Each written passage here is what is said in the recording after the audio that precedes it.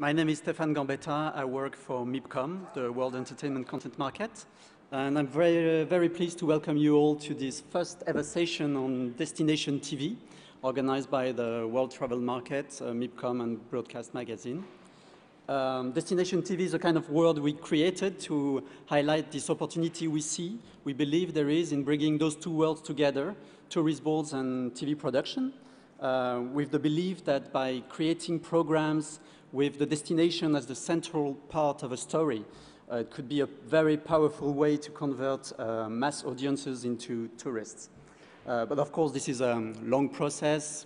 Those two worlds need to understand each other, learn how to work together, and this is really the purpose of this first session and the speed networking that will follow the session.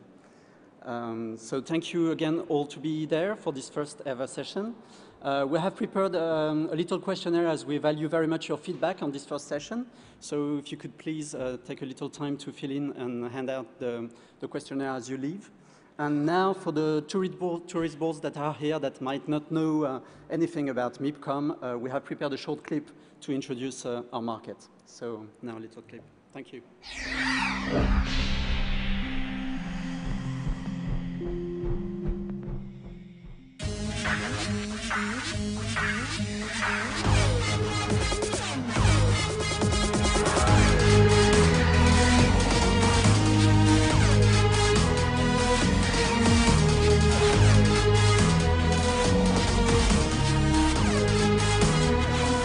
I think when you create what is recognized as the sort of single biggest, most important international television marketplace, it's a very valuable, very rich experience.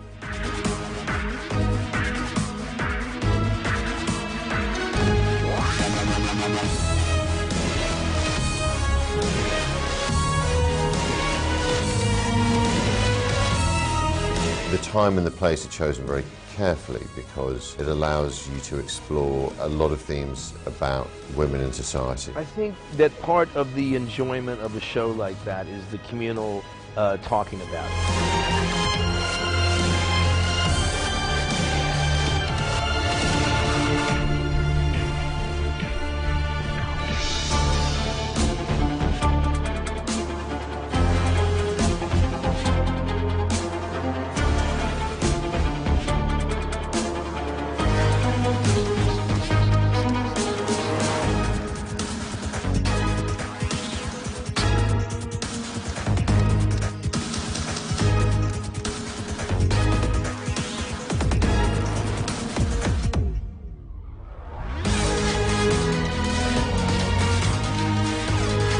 It is our job to lead, not to follow. Everybody here at MIPCOM, that's our job. That's what the audience looks for. They look for us to show them the way.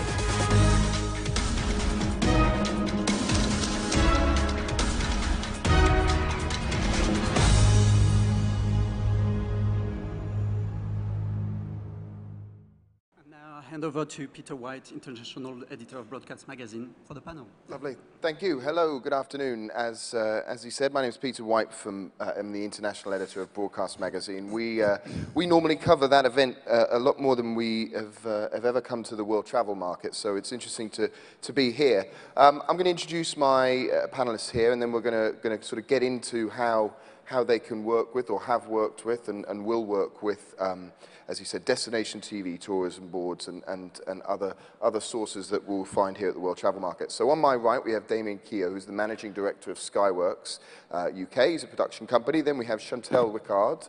She is the Head of Programming and Branded Content at MEC Global. On her right, we have Edwina Thring, who's the Managing Director of Wild Thring Media. And on the far right, we have Anita Rampol, who is from Visit Flanders. So we'll kick off with Damien. He can tell you a little bit more about what on earth you do and why on earth you're here. Thanks, yeah.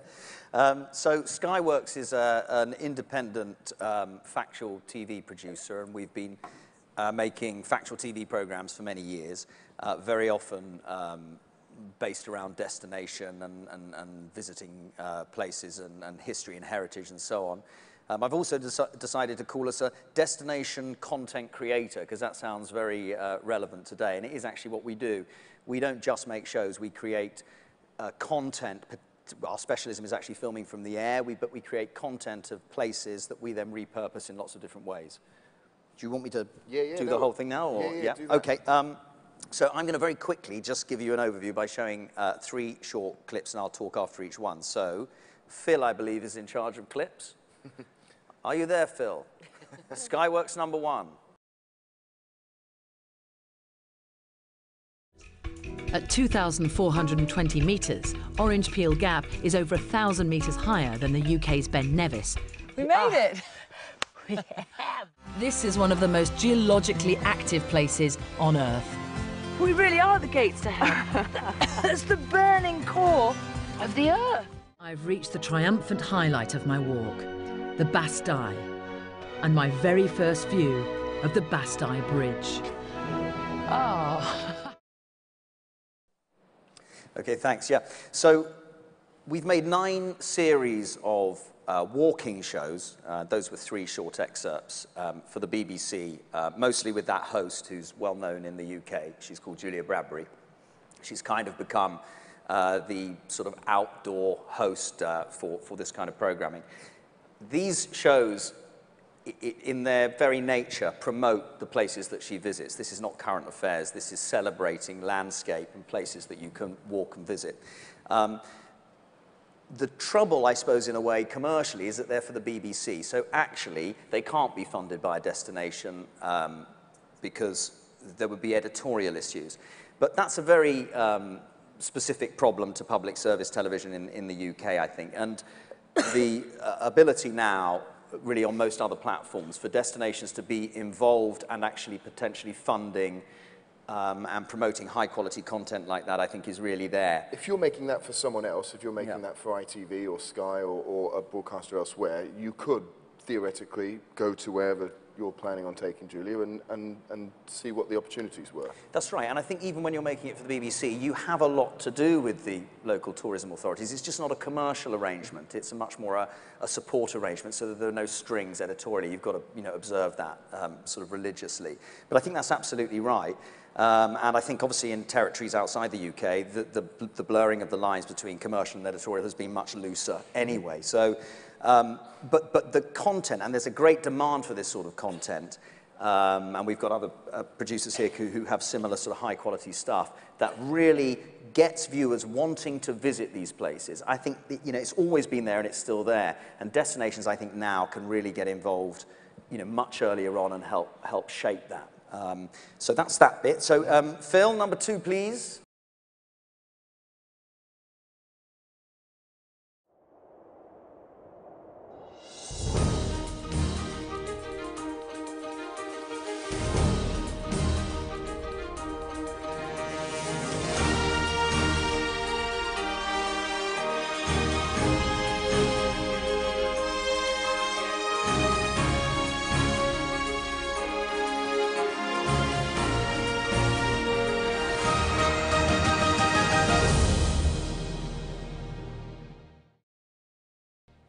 Now that's the title sequence from another television property, so we're still in traditional television.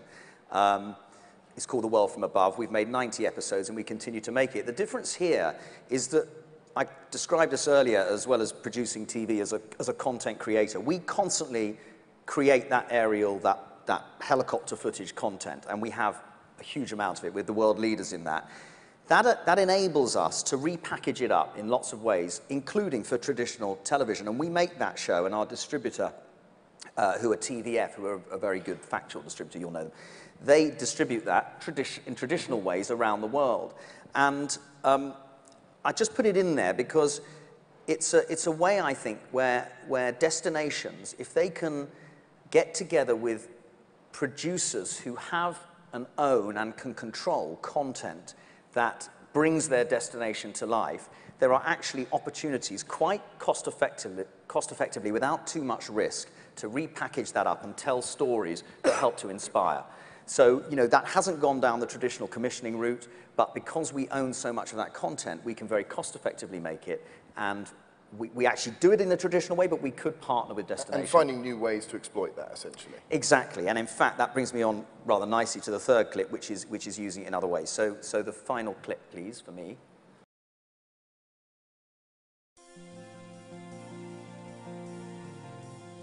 Lake Champlain acts as the border between Vermont and New York and runs for about 110 miles.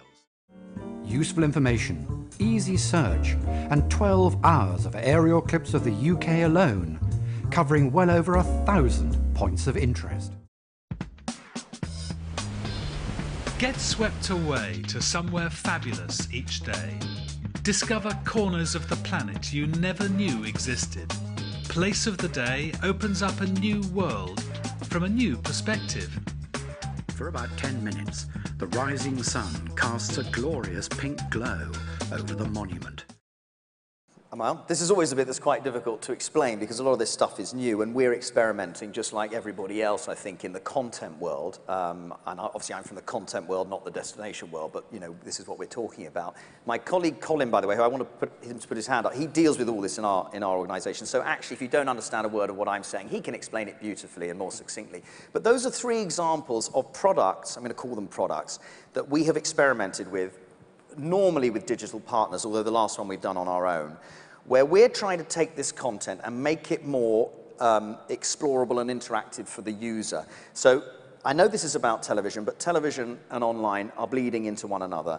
And just in a nutshell, the first of those was Media Savvy, is the idea that you can create a very rich documentary-style experience within a map interface, in that case it was New York State, but allows the user using online and mobile to actually explore and go at their own pace. The second one, Savvy, takes it one step further. It's where users share places that they love using a combination of the professional footage that we and others here could provide and their content that's very personal. And I won't go into the technicalities, but it merges it rather seamlessly. So that's actually quite viral and social. And then the final one is fairly recent for us. It's our foray into the world of traditional publishing. So this is my take on it, but all the newspaper groups nowadays have to produce a huge amount of video every day to send out digitally. And our view is that a destination, for example, could get behind a collection of Place of the Day. It's not a particularly catchy name, but it's obvious what it is. A collection of hundreds of inspiring Place of the Day short-form videos that make people want to visit these places and find out more. And of course, you can put in there, transactional stuff like hotels, flights, etc. They might want to sponsor that kind of content being sent out by the Guardian Media Group, the New York Times, the Telegraph. It depends what the brand is, to their subscribers every single day. People like to watch it. It's short, it's bite-sized, it's inspiring. And, there's a way of destinations, I think, getting behind that. And so there could be a sort of triangle there that works very well. And in that digital world, those commercial opportunities are a little bit easier, or we haven't sort of figured them all out yet, so you can kind of be flexible. And you can try things. I mean, we know that Chantal will probably talk about this as well, that the world of commissioned TV is actually quite complicated, and then, you've got non-commissioned TV and acquisitions. If you're not in it, it feels daunting, and you need to be partnered up. You can break new ground I mean, that's the strength. You can break new ground in the online world, digital world, whatever you want to call it. On the other hand, sometimes people shy away from it because the models are not proven. So I think that's a little bit ahead of time, but this is where we're going. And I think using the rich content and the professional content that TV traditionally has given us in new ways where you have a direct relationship with your audience is obviously the way forward, I think. Yeah, and Chantal, as Damien says, that you're in that world of trying to find out what that new balance is. Can you tell us a little bit about what you're doing at MEC Global in that respect? For those that don't know, MEC is a media agency. It's part of Group M and WPP, which is the world's largest advertising and marketing group. And we buy about a third of the world's advertising, which gives us a great perspective as to what is working out there in terms of content, but people getting across their marketing messages in every way. So my role there is to sit between the brand and, if it's television, the commissioner. And I see myself as a translator from the marketing speak into broadcast speak. My personal background is I was a producer and director at ITV for 12 years, and I was a commissioner at the BBC for 6. And I made entertainment programming and factual programming, and there was a lot of travel content in that. And we increasingly worked with brands to help us fund the programming that we wanted to put out there. Yes, the UK is difficult in terms of the placement of either a destination or an airline, but product placement is now allowed. The regulations were changed across Europe 3.5 years ago, so it makes it much easier for brands to be legally in that product placement space on television. I also work a lot in online. Online is a big deal. I think by next year there will be as much money spent in online advertising as in television advertising. And content marketing is a really big deal these days. People now suggest that at least 20% of digital advertising spend will be spent on content marketing. So it's something that brands, particularly here, destination, airlines, locations, can't avoid. It's a perfect thing for everybody to be doing in this space, because what is better than having visual representation of the wonderful places that you have to offer? So I'm a translator. I've got a few clips that we'll talk about as the conversation moves along, but that's basically where I'm coming from. And you've worked with some specific brands in this world, in the travel field, whether that's airlines or hotel brands. Can you talk a little bit about how that works and how that so we look after Marriott globally. It's one of our brands. I mean, Marriott are a case in point. Marriott have just opened a content studio. Now, that's a really big deal. They are absolutely putting their money where their mouth is. They have brought in really proper grown-up creators from the world of television and digital. And they've put together a brand new studio unit that was announced only a few weeks ago. I think that's going to be incredibly exciting for Marriott Hotels. Star Alliance is a client of ours. Star Alliance, as I'm sure you will all know, is an airline group that has about 30 partner airlines. Again, I've made lovely pieces of content for them with UNESCO. I mean, one of the things that Star Alliance members do is they give away free seats to UNESCO workers. So what could be nicer than to make lovely films about those UNESCO workers going around the world to wonderful destinations and telling that story that brings the Star Alliance brand to life? So yeah, I've got a bit of experience in the area, and it's growing and exciting and vibrant. As a translator, you obviously, as you say there, you're in the middle of those two conversations. What is there's obviously the money is nice for the producers and the broadcasters in terms of they don't have to pay as much, or that you know, they can get that. What are the pros and cons for both sides of this relationship? There are lots of plus points, and I'm sure as we look at the clips, you will all see that they're great examples of stuff that is absolutely working and we can all take our hats off to. The downside is that some of it, particularly television, can take a long time. The production process is not short. You can't conflate very much for television. It needs to be thoughtful, it needs to be considered, and it needs to be beautiful. And those are corners that you shouldn't really cut, to be honest. Digital is very different. So one of the clips that we'll look at later on is from Turkish Airlines, but that's actually generated and created by YouTubers. That's where you can be much more fleet of foot. You can be absolutely faster off the mark. Do you want to play that now? And we can get an idea of the... Phil, if you don't mind, the Turkish Airlines clip, if you could play that. Thank you. Go!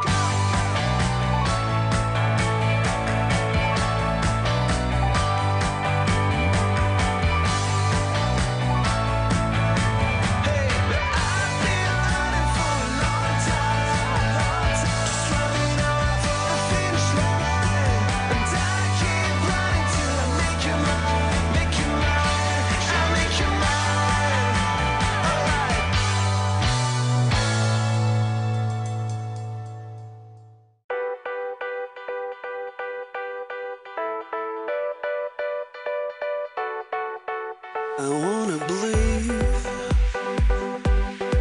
that I can reach inside your heart to where it bleeds.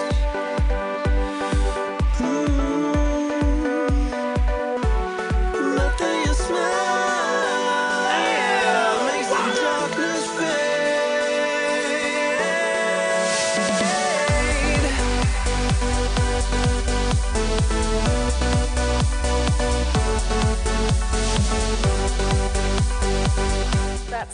just an instant clip of what is to come. This is brand new. It hasn't yet gone out there. I think it's going to be really fantastic when it comes along. What Turkish Airlines are doing is trying to get everybody to see how many destinations they go to around the world. That's quite clear. It's quite simple. It's aimed at a younger audience. So they partnered with some YouTube producers to put that together. So Rightster, who are a very hip, edgy multi-channel network, have created that for them, and I think it's going to be absolutely fantastic. But of course what they're using is all that instant fame that the YouTubers can give them. Some of those guys, you know, the free jumping guy, I mean, they've got 2.5 million subscribers, or he particularly has. So they're bringing lots and lots of other people to the into that content, and it's fantastic. Wonderful. Edwina, you've got a little bit of experience in this since you set up Wild Thring Media. Can you tell us a little bit about your experience in this world?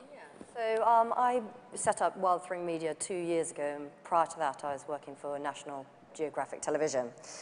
My core business is financing TV shows, working with international broadcasters around the world, putting partnerships together that fund series and allow them to be produced.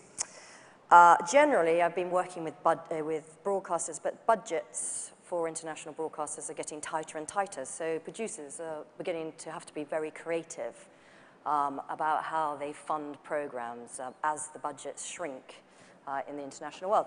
So one particular series I wanted to talk about, which I'm working on at the moment, which is called Chasing the Sun. It is a travel series where the protagonist, who's absolutely in the audience here, Stephen Friedman, will be traveling around the world to destinations where the sun is shining continuously.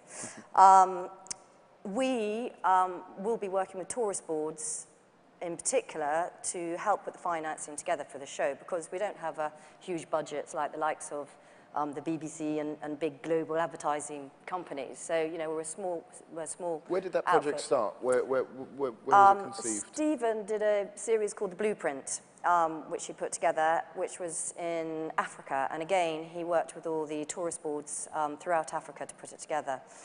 And they've been absolutely exceptional. And I'll go through after we've shown the clip of the kind of ways you can work with the tourist boards and how they can support your program budget when you're a small producer.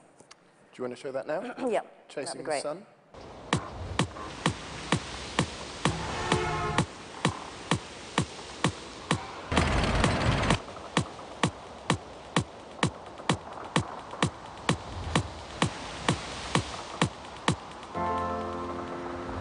Searching for that turning point where happiness becomes forever and all darkness, everything that drags you down, disappears into the distance, is a point reached by some, but not many.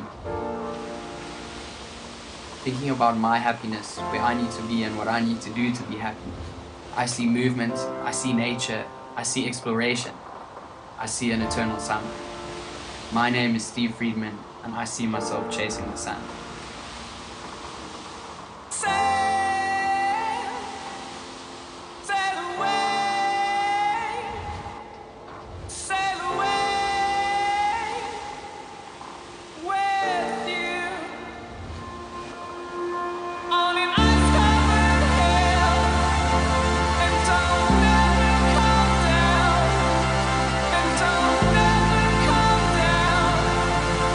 Don't never come down.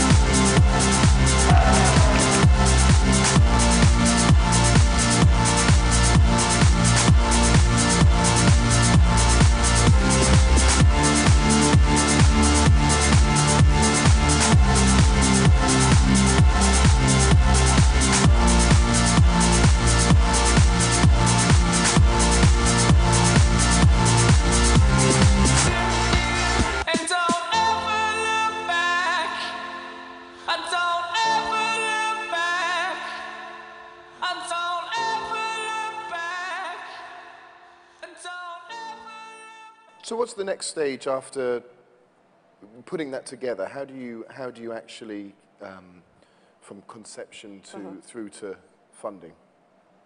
Well, part of the funding strategy is obviously to meet up with international broadcasters. So we're currently in discussions with a number of broadcasters, Travel Channel International, which has a massive footprint globally, and then individual broadcasters in individual territories, such as Fox in South Africa, where Stephen's previous series went, Fox in Spain and France. So we're having those discussions. It's important when you go to the tourist boards that they know that you are well placed to be able to, with the international broadcasters, because obviously the more territories you go into, the bigger spread it is for the tourist boards. So do you see the tourist boards after you've seen the broadcasters, or vice versa? it's probably, we've been doing it at the same time because we need to move quickly on the series. So because we're in touch with Fox, that's a great partner to have on board, and we just have to make a decision with which broadcaster we go with. Travel Channel has a bigger global footprint, so often that works better for tourist boards because they're whatever they're trying to promote is being seen around the world. And you can then, depending on how many countries he goes to, you can sort of piecemeal the different agencies to help you pay for it. Yeah. So what the tourist boards can offer for a series like this, and for our previous series, The Blueprint, is actually very important and quite incredible for a smaller company. So they often, some tourist boards have cash available, but probably in the bigger territories like Florida, for example, can offer up to $50,000 to producers, certain caveats, of course, if you film in Florida. But the tourist boards are absolutely brilliant in hand-holding the producers. They can offer vital services. I mean, it's very complicated when you're traveling around the world with huge amounts of camera equipment, you know, personnel and all that kind of stuff to get it in the country. So for start off with, you have to get into the country, and the tourist boards are very good at helping you get all the visas set up for your whole crew, your whole team, you know, which takes time, money, effort. They're also fantastic with your camera equipment. It's very difficult to get camera equipment into certain countries. You know, we're talking when Stephen did his filming in Africa, you know, we had some problems in Egypt where, you know, some of the equipment got impounded. So you have to have the right paperwork, and the tourist boards are excellent at hand-holding and helping you getting the right paperwork for the equipment that you're trying to get through the countries where you're going to film. And often they will send someone to the airport to help you through customs and take you through. And it's more than just money, essentially. It's the access and other things. Yeah. And sometimes when you're doing your trip, they will accompany you on the whole trip. So Rwanda is a classic example where Stephen went, where actually they financed everything. They accompanied him on the whole trip, and it was an absolutely amazing experience and an amazing company, and by the country, sorry. And they have the most amazing internet set up in Rwanda, better than anywhere else in the world. So if you want to go to Rwanda, your iPhone will still work. Permits for filming. Some countries have very strict requirements. It's a labyrinth trying to sort of find out who the people are that you should contact to get your permits to film there. And again, the tourist board will often put you in touch with the permit office and help you get your permits. Hotels, which for us and for this series is you know, key to the budget, and flights and all those very expensive things, they can often help with. What happens is you often agree a budget with the tourist board. You find the hotels that you're going to stay in those particular countries, and then they will refund you the costs of the hotel. So again, that's a massive part of the budget because those costs can really, really add up. Vehicles, guides, and airlines as well. The tourist boards are actually very connected to the airlines, mainly the national airlines. So a classic example of that was recently Steve and I were in the Sri Lankan tourist board. It's actually the embassy in London. And the head of the national airline walked in, so it gave us a fantastic opportunity to talk about would they like to sponsor the flights, because Malaysia was one of the Sri Lanka was one of the destinations on our list. So again, that's a massive, great big cost if they can help with it. Yeah. So there's sort of many different ways in the service side that the tourist boards can really help and really help you with your budget. Anita, you're wonderful at getting people into countries and access and paying some money by the sounds of it. Is that all sound similar to what you do in Flanders? Yes, certainly. Touching on what Weena said, as a tourist office, and if everyone doesn't know where Flanders is, it's actually Belgium, the northern Dutch-speaking part of Belgium. So most of us have probably heard of Bruges, Antwerp, Ghent, but we also cover smaller places like Leuven and Mechelen. There are lots of attractive financial benefits for film producers and TV companies to come to Belgium for filming. There's a three-tier funding or help system. We've got the Belgian tax shelter for filming, which offers a lot of investment. As long as you've invested in a Belgian company, they will give you tax incentives for that. But there are two other tiers. One tier is the Flanders Audio Visual Fund, which will fund and help your filming, but also as long as you invest in Flemish companies, that's not a problem. They will help you. And there's also Screen Flanders. They also have a fund who are happy to help out. In the recent years, we've had the BBC come out to do a couple of series. You've probably heard of The White Queen, a series about the War of the Roses, and Parade's End, which recently was filmed in Flanders. I have a film made by Screen Flanders. If Phil would like to put that on, and you can see a little bit about it.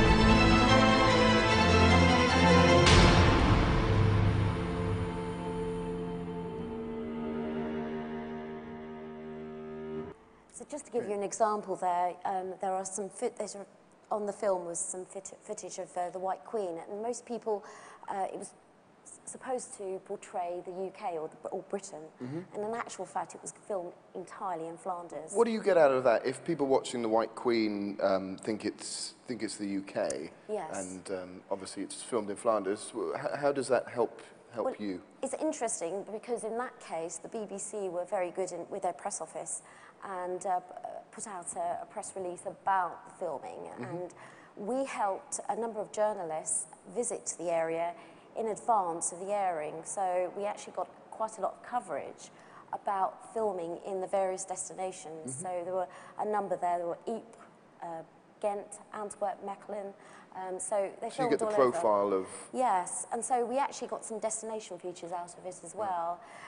In addition to that, the various tourist boards create a tourist map. I have actually got one with here, but this was in Bruges, but also the White Queen. So there is actually a trail that people can actually cover and visit all the destinations. So for Bruges, this was very, very beneficial. They already had in Bruges, of course, but it was a great way for people to go and trace the footsteps of actually places that were portrayed in the film. Yeah.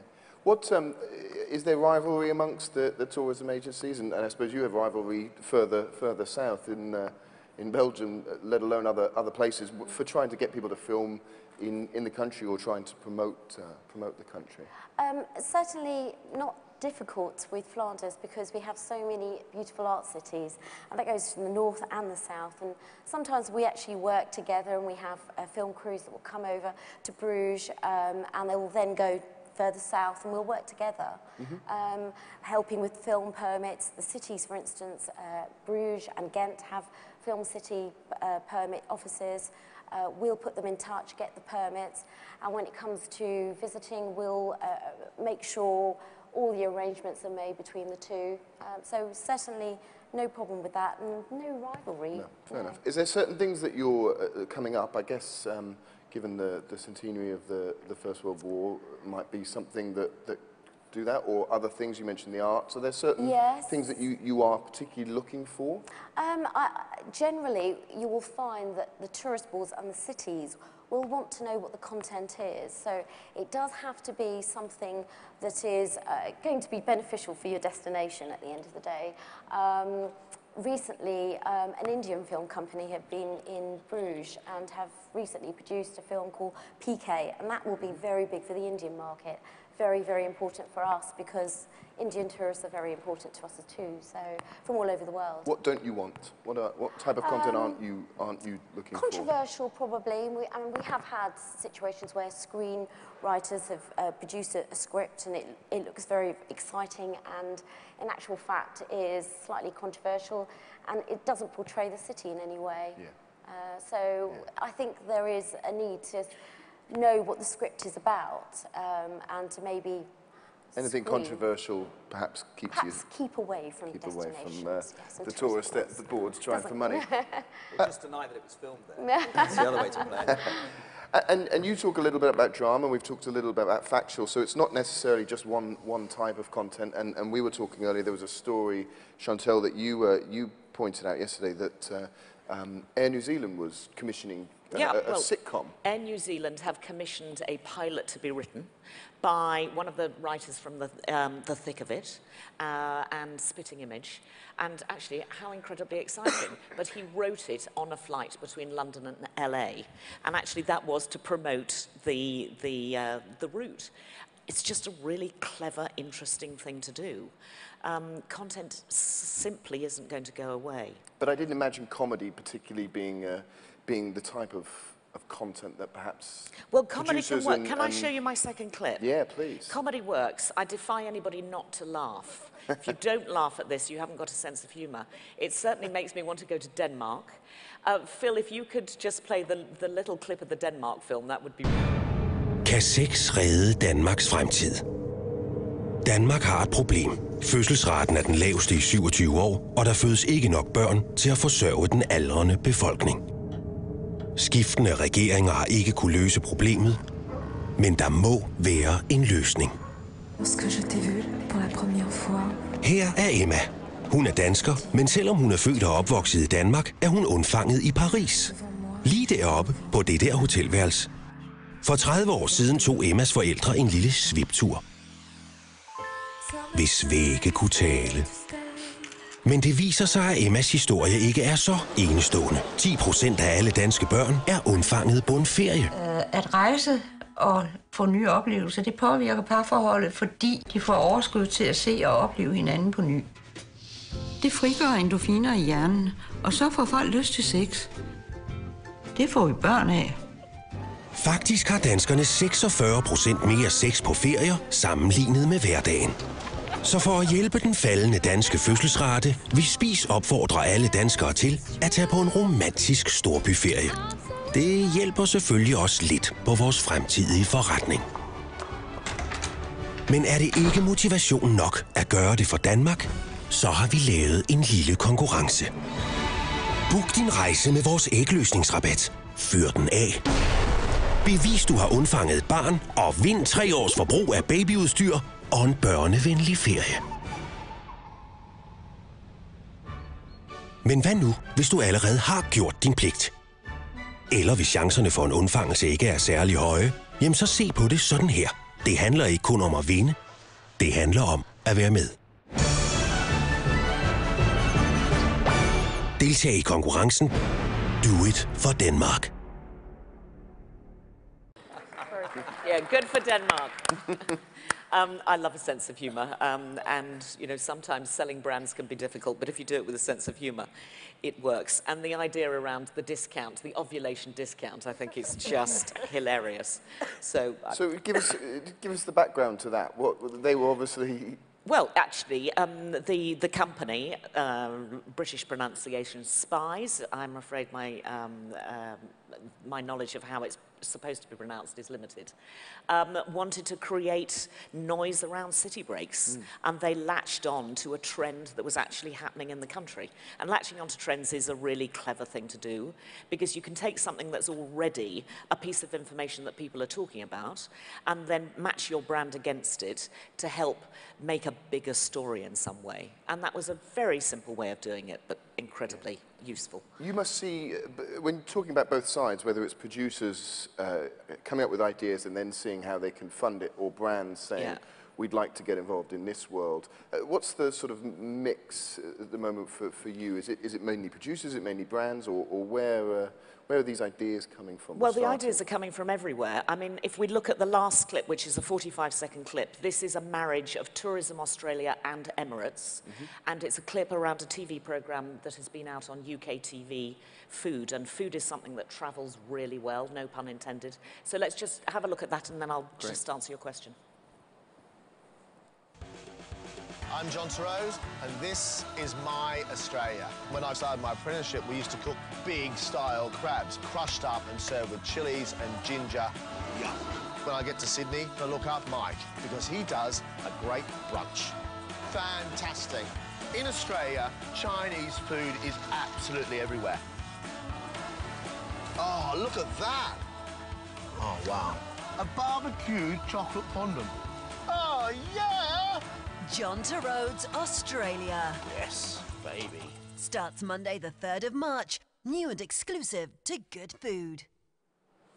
So that was Emirates and Tourism Australia working together. John Thurs is pretty easy on the eye, let's face it. Food always looks wonderful. Australia is a magnificent country to film in. And that combination of all of those things worked incredibly well for UK TV. Who would have brought that idea? Who would have come up with that idea? So the channel themselves were looking for food programming for John Thurs. John Thurs wanted to go back to Australia. And what I think was lovely about that, it was his personal journey.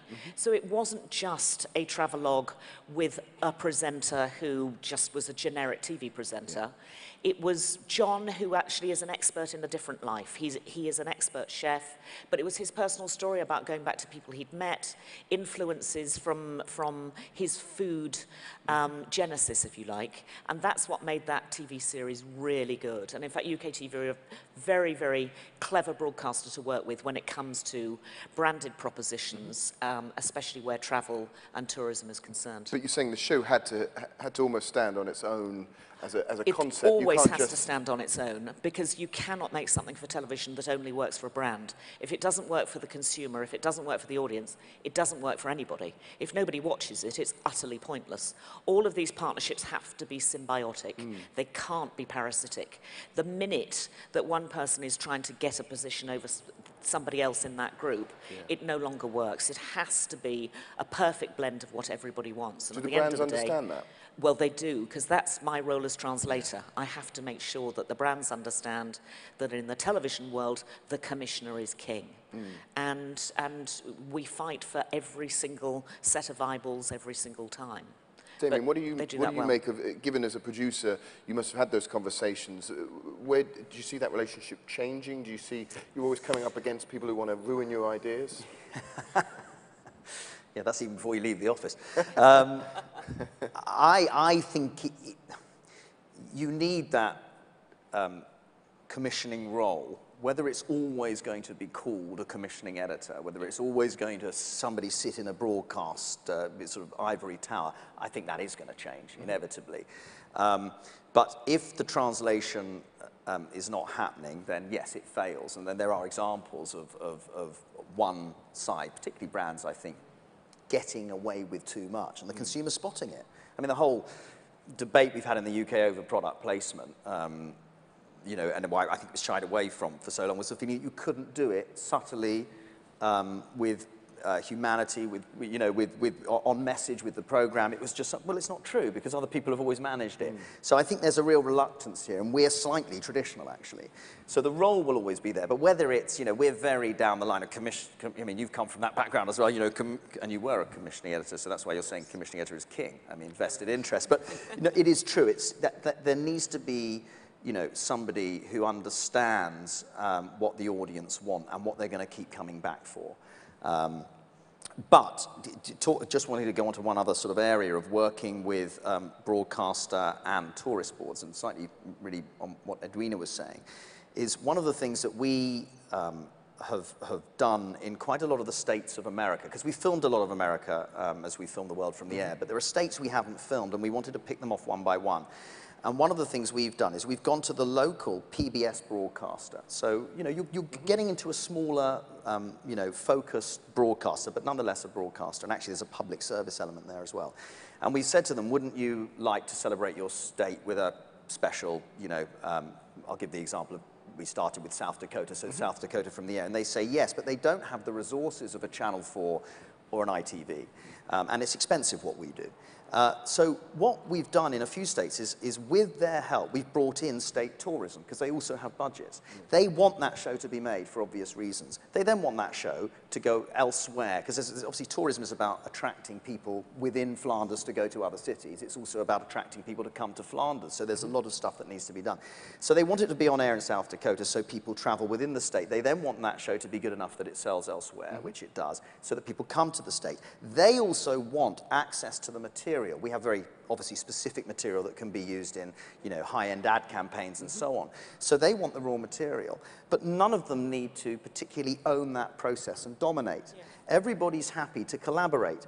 And the bit that Edwina was talking about is absolutely critical. Once you have them on board, okay, we are actually taking money from them, but what we're really getting from them is not only permits, equipment, you know, advice, help, support. We actually get from them editorial guidance that they know intimately that we can never know as well as they do. We don't have to go with it, but they give it to us. So what happens? We end up producing better material. So we could have gone unfunded by them. There are other sources of funding. We've filmed lots of other parts of the world without tourism funding. But what you get when you have tourism on board, the local PBS station helps, is you get much, much more built-in research and knowledge that means that what you come out with for all parties is better footage, more organized, more things set up. You know, you get a flavor of that place that's second to none. So the additional help and support from that on-the-ground knowledge is absolutely invaluable. If you can get money as well, you've nailed it, haven't you? Is this sort of changed over the last few years? Do you think it was a sort of secret before? You think there was a bit hidden, you'd have to go and track down the South Dakota tourism office? I think it's still difficult, actually, because I think you only need to wander around here to see the difference in reception that you'll get from different tourism boards. Some tourist boards just don't have money, or not money that they can sign off. And I think when you talk about drama, I'm going to call it drama tourism, which is obviously very important, those brochures. You get the In Bruges lot following exactly where they've gone, or the White Queen. You know, that actually, a lot of that funding tends, I'm not saying it works like this in Flanders, but tends to come from something that goes a bit beyond tourism. It's really the competition of attracting big budget drama producers into your country because of the spend. It's actually an economic thing as much as attracting tourists. So I think, you know, some people are some tourism boards are brilliant at that. Other tourism boards see the value in the destination programming we're talking about. Some are hopelessly behind the times. And I think, I mean, even within America, what we've found is that you knock on some doors and you give them the case study and they say, yes, fantastic. You knock on others and they're not at all receptive to it. The difference is amazing because you expect the world to be quite sort of homogenized in that sense. I think people are learning as we go along. But the value is very, I mean, hopefully today has shown it from such a different sort of set of sort of examples. But I think the value is very, very high if it's got right. Edwina, you mentioned before that you were at Nat Geo. Do you think broadcasters, from taking that view of the channels, do you think they're becoming more receptive to this? Do you think that that's something that maybe they weren't particularly interested in a few years ago, but now are becoming more so? It depends how it's shown on the network. So you don't overtly go, you know, this is being sponsored and funded, hotels, etc. They don't want to look like they've had to take money elsewhere, right? Yeah, so as long as it's sort of done in a sort of low-key way, then they're very happy for the budget to be funded through other sources. Yeah. What is interesting, and it would be interesting to hear Chantal's view on this, is branding programs, because I rang up a network the other day and said, I have a potential brand who could fund this whole show, which they were interested in.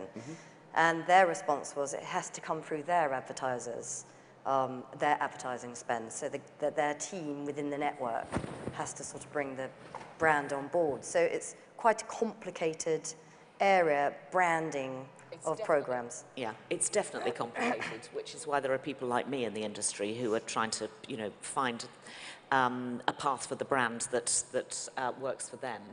How would you navigate that situation? Obviously, WPP is a massive, but say it was one of the other, say the brand was a non-WPP brand. Where does, what I'm trying to ask is how do you navigate that tricky situation? You have to bring everybody together at the beginning. I mean, that, you know, sounds simple. It is simple, and that's actually where you start. Unless you get all the right people at the table from the get-go and you get everybody's buy-in originally, then it's not going to happen. Too many of these ideas are terrific, but they fall over because you haven't taken people on the literal journey, if you like, of actually creating that individual project.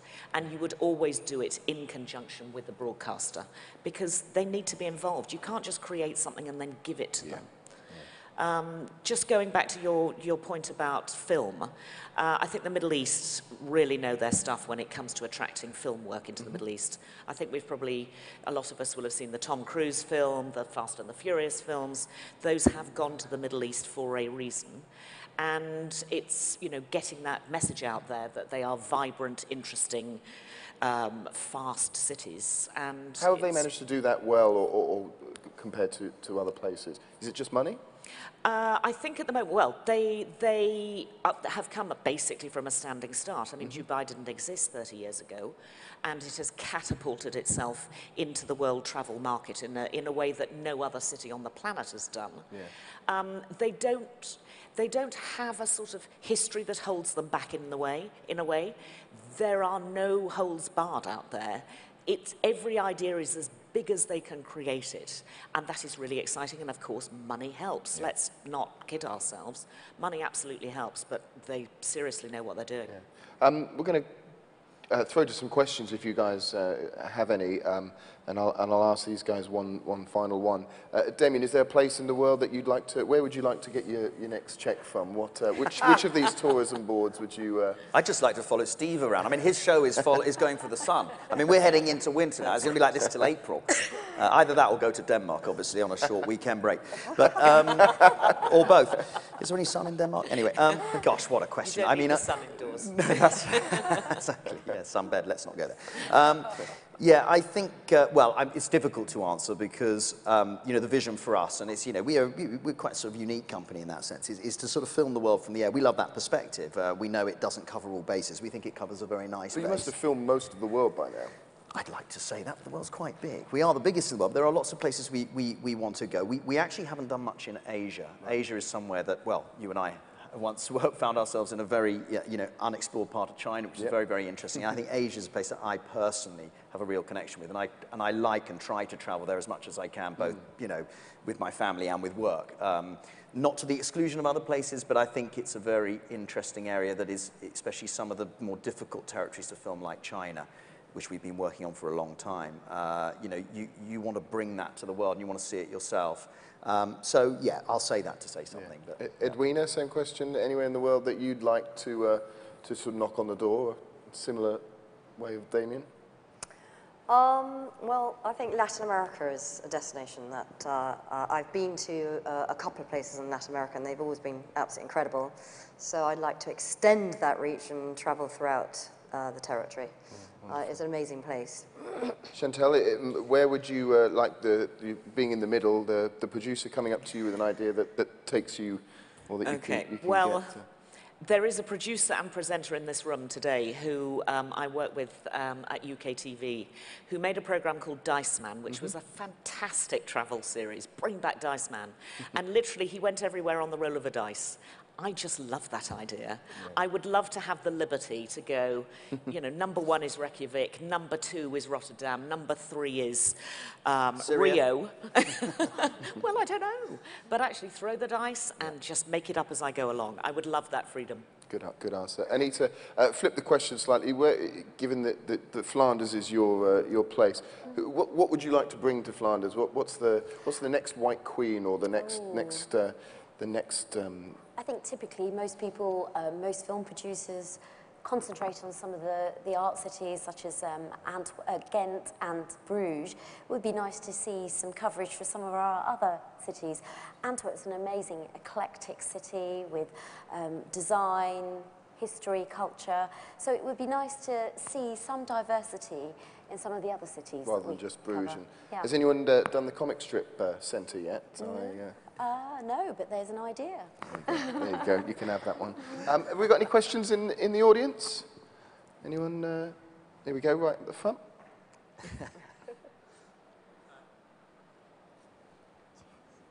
Hi. Justin Stevenson. I'm the Director of Ad Sales for Global Advertising at NBC Universal.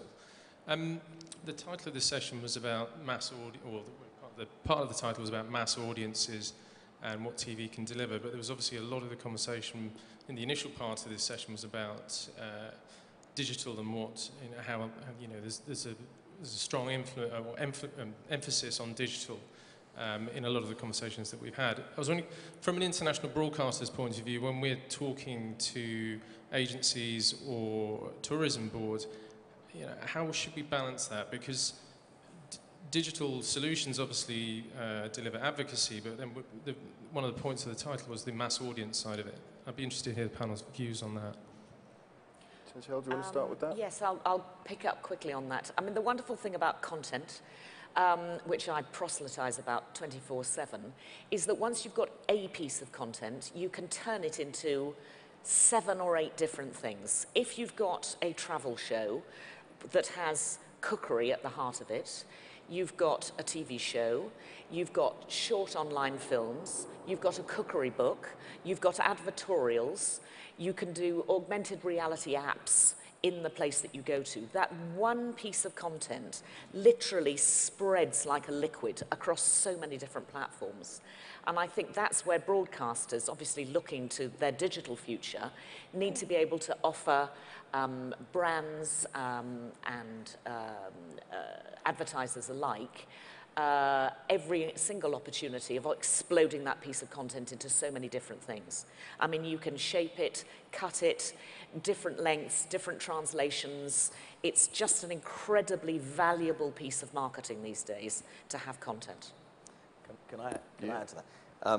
As a producer, you don't think about them separately because you need to have multiple uses for your content, multiple eyeballs, different ways of repurposing it and using it. And so digital, which is such a general word anyway, gets discussed. But although it feels to you like we've mainly talked about digital, I actually think we've hardly talked about digital. I played 3 clips, and only my 3rd one was about digital, and I said I was going to struggle to explain it, which I thought was a pretty humble view on digital.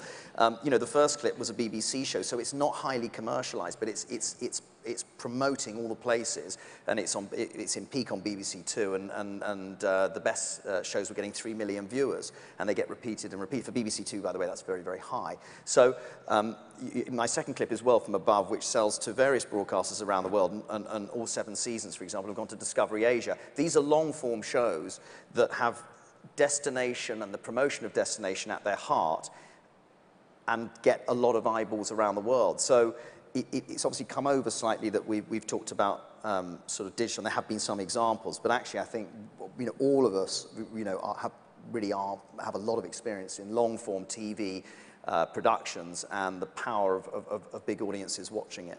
Great. Question there? Thank you. Alison Cryer from Antwerp.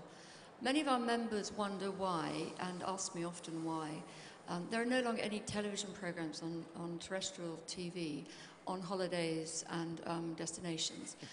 Not so many years ago, we had Wish You Were Here, BBC holiday program, The Travelodge, and there's a complete dearth of anything to do with holidays or pure holiday travel programs. So I just wondered why that was, whether the panel perhaps explain in their minds why why the industry's lost this method of communication with consumers.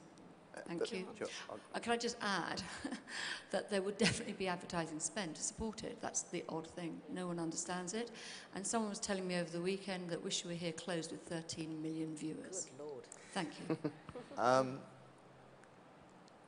Commissioning editors are kings and queens. And this is my opinion, those programs, I think, began to be deemed as unfashionable. And it's very interesting that you say that the audience still wanted those programs. And I'm a believer that if the audience want the programs, sometimes you have to listen to that. But if you're a big broadcaster and you are going in a certain direction, sometimes you'll know more about this than me, having been in that position, but sometimes I think, and it's frustrating for producers, sometimes things get cancelled, or certain genres or styles are sort of slowly disappear because there's a bigger picture.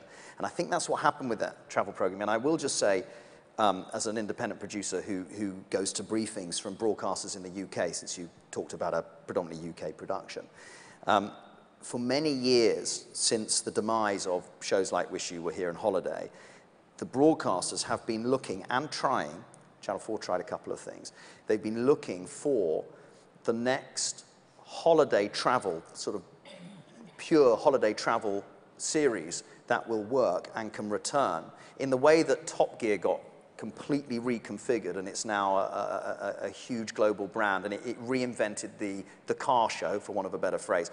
The broadcasters are desperate for it. The indie producers have been trying to come up with it, and they've even, you know, piloted and indeed tried some series, and they haven't worked. So I think there's a massive demand for it, but the commissioning editors have not managed to find, nor have the producers, something that has resonated. And you're right, there's a big gap there. I think that's my feeling about it. I don't know what you think. I mean, I think travel is still massively popular. You know, we all go on holiday, fortunately, which is fantastic. But we do see travel programs, but they just don't look like traditional travel programs. We see Joanna Lumley on a desert island. We see, not Palin any longer, that's an old reference, but, you know, lots of celebrities going to various places. Those are travel programs. They're just not travel programs in the same sort of constituent parts that they used to be.